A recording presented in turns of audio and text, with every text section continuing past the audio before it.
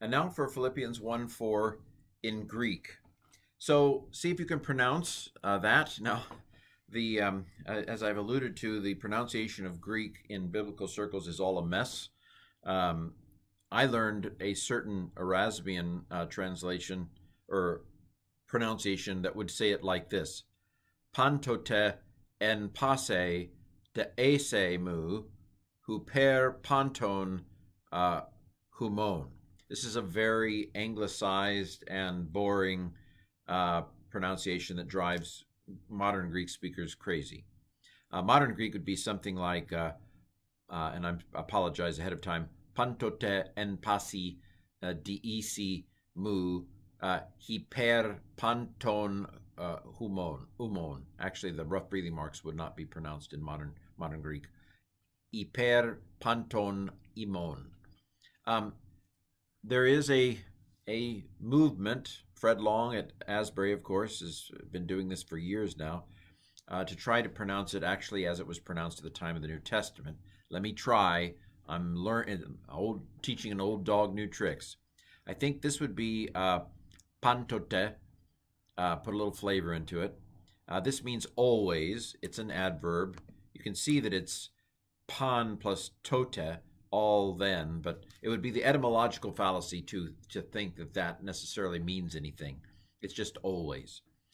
En is a preposition. It's a little dictator. You will be in the dative case if you come with me. Actually, that's not true. I've maligned many a preposition. But you can see that en does take the dative. So this eta with an iota subscript, I'm still here. And actually the iota here, both of these iotas are indications that it's dative and dative singular. Eta tends to be a feminine indicator. So this would be, in Koine Greek, it would be something like en passe de esse, de esse, I think is the way that would be pronounced, in every petition. Modern Greek pronounces eta and epsilon iota as e. Everything is e in modern Greek. Pasi de isi.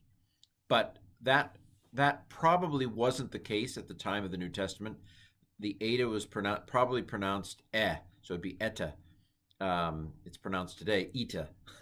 It's very confusing. Please. That was the nice thing about learning Greek with Machen back in the 80s. It was all very simple. En passe de esse.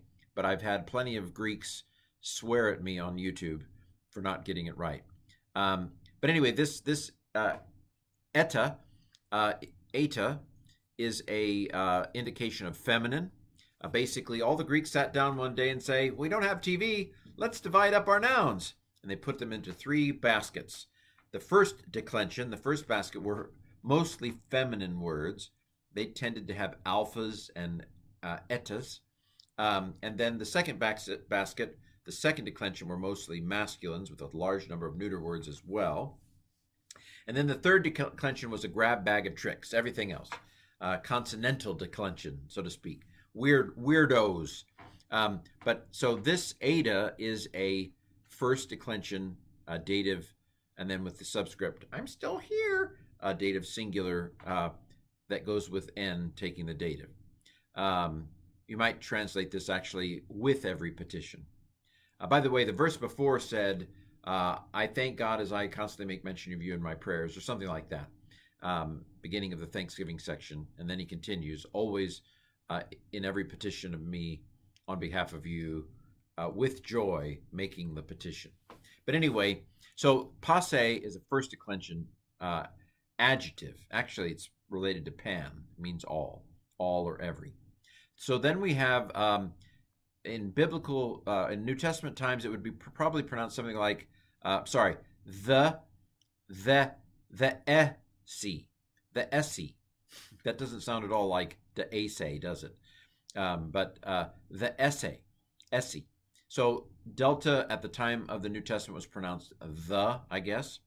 Eta instead of eta, and then epsilon iota e. Apparently had already gone to e by the time of the New Testament. So the esse.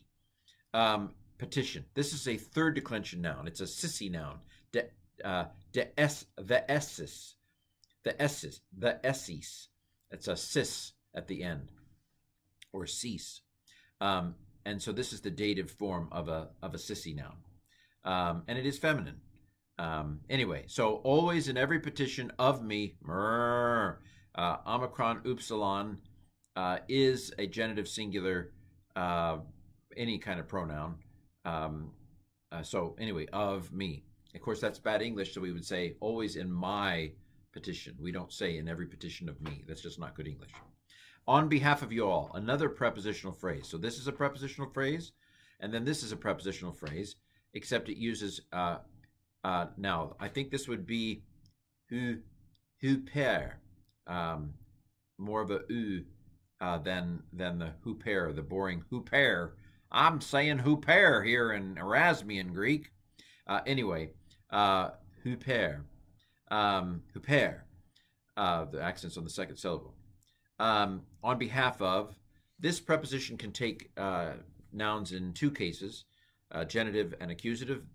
The omega here is a genitive plural, on behalf of all y'all, and it is a y'all, it's a plural. Panton humon. Okay, so, okay, on behalf of y'all, all y'all. This is where we get hyper from. It can mean above. I think it means above with the accusative, as I recall. All right. So, meta, charas, ten deesin, poiumenos. Okay, I'm going to go with the old. The Erasmian would be meta charas, ten deesin, poiumenos. Okay. Meta charas is another prepositional phrase. Meta with the genitive means with, so it's with joy. Chara, that's also genitive singular. I prefer the eta sigma genitive singular because then you can tell for sure it's genitive. But with nouns whose stem ends in a row, it doesn't do the etas. Again, these are the obscure little rules that are not really that important to life. You could translate it without knowing it. So the reason why that's an alpha instead of an eta is because of the row at the end of the stem. Yeah. So with joy, the petition making the petition. So this is accusative singular, feminine. There's the ten, or tain, if you go with the way I learned it, or teen, if you go with modern Greek. All right, it's confusing. Maybe I should just go with Erasmian and give up on it. Tell me in the comments. But this is accusative feminine singular. This is accusative feminine singular. Both of them have a nu. The nu is your hint that this is accusative. This, again, though, is a third declension sissy noun, so it doesn't behave very nicely. But it's the object of poiumenos. And poiumenos is from poieo, which is a contract verb. There's been a crash here. The oo here is, it's a crash. The epsilon of poieo has crashed into an omicron of omenos, or omenos, however you want to say it. And so, yeah,